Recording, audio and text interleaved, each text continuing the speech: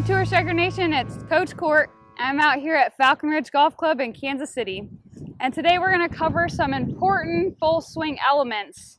The last couple lessons that I've given, I've had students set up to the golf ball and they tend to take the club too far inside in an effort to try to swing in to out. So with the backswing going too far inside, we're already off plane.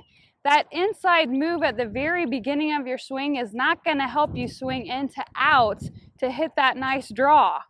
Okay, so what we need to do is make sure that we get our club and arms on plane right at the very beginning of the swing. So if you're one of those people that kind of suck this right elbow back in or get the club head too far inside the hands at the beginning of the swing, this tip is for you.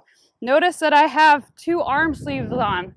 My lead arm has a blue and my trail arm has white. What I want is that the blue sleeve or my lead arm is going to stay underneath my white arm or my trail arm at the beginning of my swing. So I'm going to feel like my left arm stays underneath the right in an effort to keep those arms in that golf club more on plane. And I know right now I'm showing you that my club's outside of my hands, but we're trying to reverse this position. So if you guys are practicing, it's okay to exaggerate. It's good because we'll get the job done faster. So what I want is you're gonna hit some shots, you're gonna go through some rehearsals, you're gonna have that left arm under the right, you can exaggerate where the club face is, and I wanna see how that kind of gets you back on plane. Okay, again, if we start off plane, we have the club head too far inside of our hands to begin with, it's going to be really hard for us to get back on plane on the downswing. Okay, let me go ahead and hit one for you.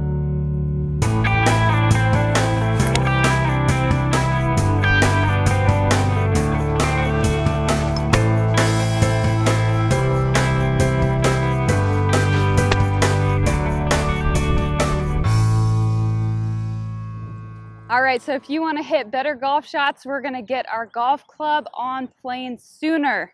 We're going to have our blue arm underneath the white at the very beginning, so this golf club is traveling on that circle.